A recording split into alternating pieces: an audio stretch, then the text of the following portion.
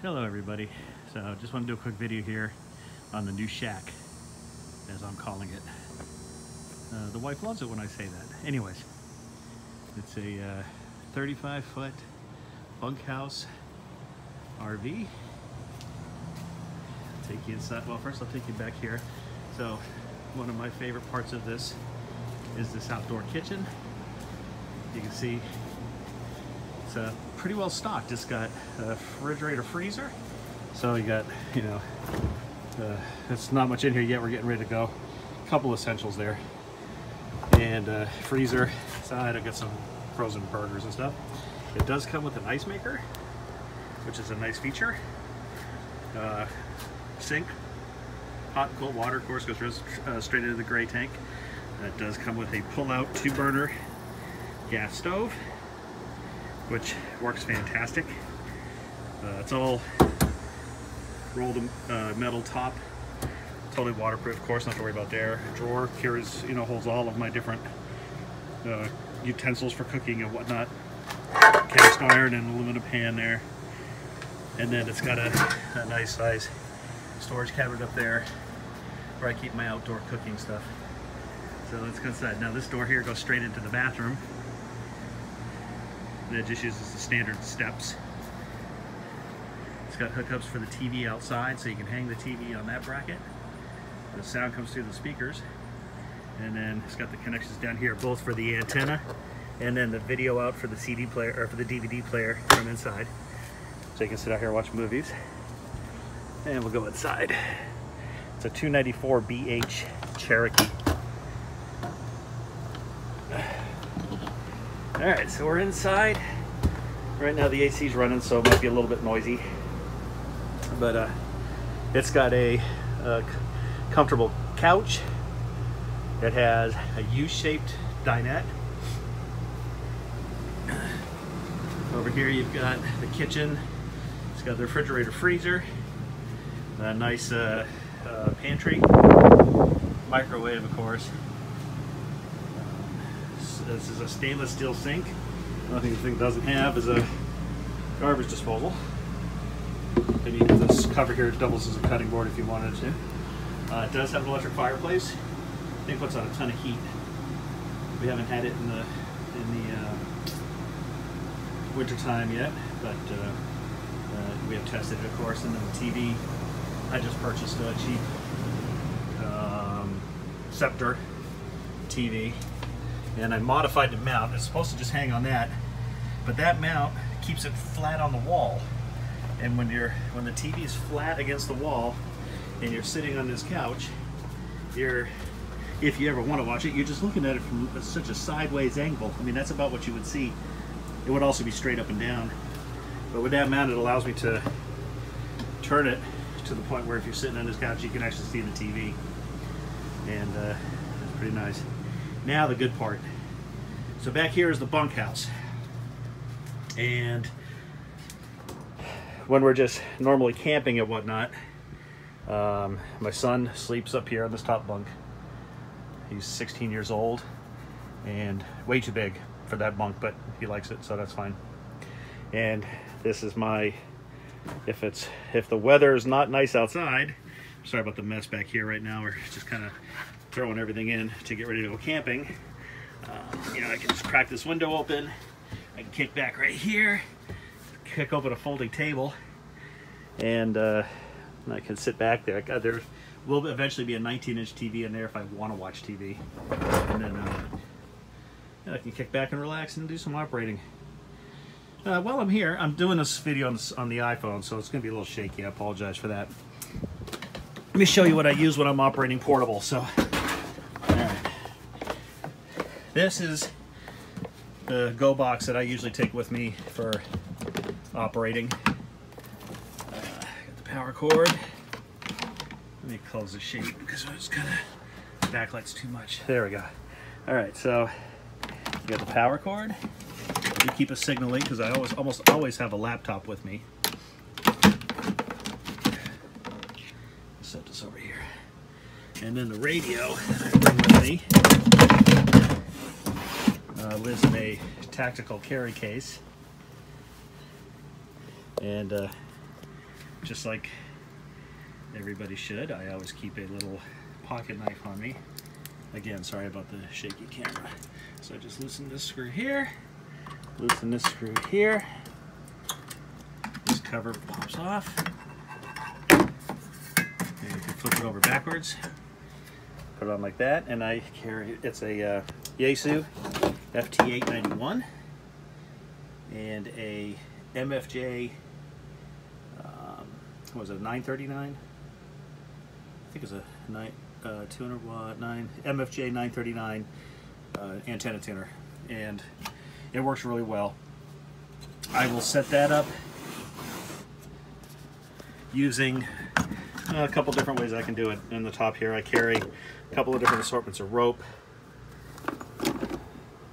If I want to use a wire antenna, which I can do, obviously, I can use a slingshot to get the line up in a tree.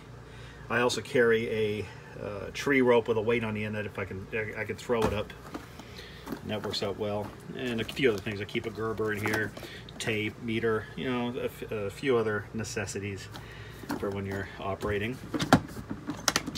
This setup works really well, and yeah, I don't think you can go wrong with the FT891. So anyways, that's it if I'm working in the rig, if I'm near a good power supply.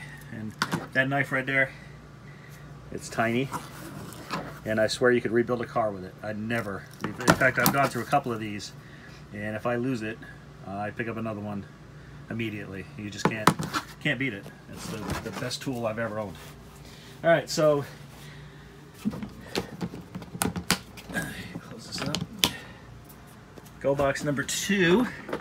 I guess you could say that this one is my HF go box. That would make this one my VHF UHF go box. And in here, I keep a couple of different things. Again, some rope. My antenna for choice, or my antenna that I usually bring with me on this, is this roll-up J-pole UHF VHF. It works on 2 meter and 440, and works really well. I've got a power supply. If I'm not working up battery, I can use this power supply. I got the power cords and all that in here. The radio that I keep with me is a TYT. I don't remember the model number. Oh, there it is. TYT TH9800. It's a quad band. Does 10, 6, 2, and 70 centimeter. So it pretty much has me covered there. If I want to do 10, I can use the 10 meter dipole that I keep in this. I do have just a straight 10 meter dipole in there. If I want to do 6, I have to use an antenna. I'll show you in a minute. And then I also keep a MD380 UHF HT in here that I can use. It's both analog and DMR, so I can get out either way with that. And I keep the microphone, a few other cables in here, just little odds and ends. Adapter, if I want to use this with the roll-up J-pole, I can do that. So, and a couple of manuals are tucked in behind that upper foam. So that's my UHF VHF go box.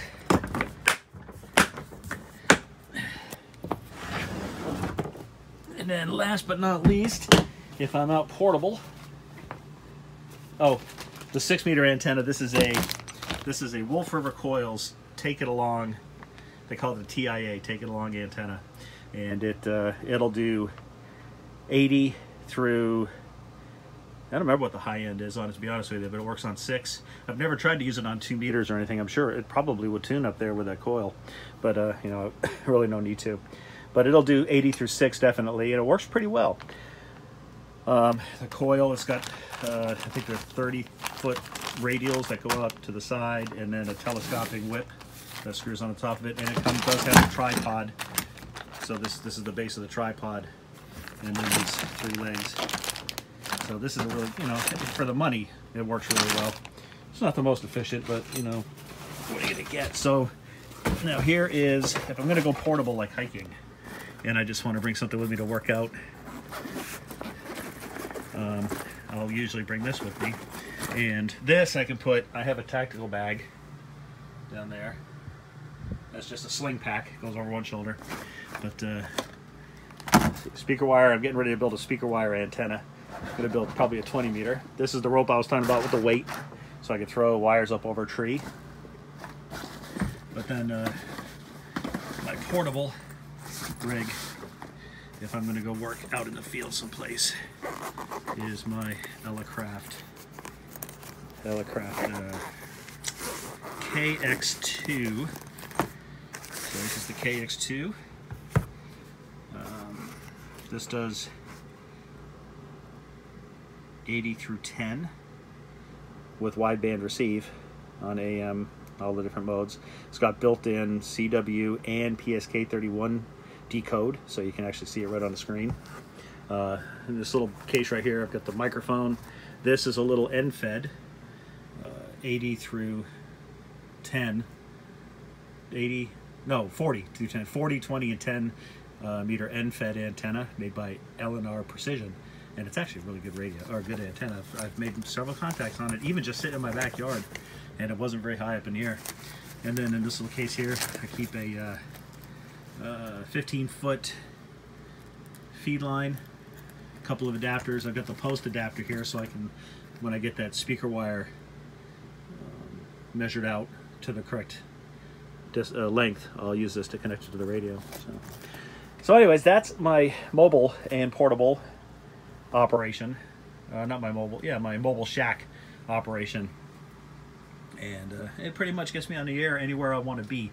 I also bring with me a Yaesu FT2DR, which is their little handheld Yaesu Wires X capable HTs. So if there's a Yaesu repeater around with Wires X, I can get on that too. So anyways, that's we're getting ready to go. I'm going to be doing several activations. I'm hoping to get at least 1 or 2 SOTA activations in while we're on our camping trip.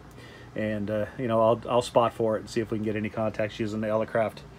And you know, maybe I'll shoot some emails out to people I know, say if I'm going to call CQ from the campgrounds. And I'm excited. I can't wait to get out there. Hopefully I'll get you on the air. Looking forward to it. 7-3.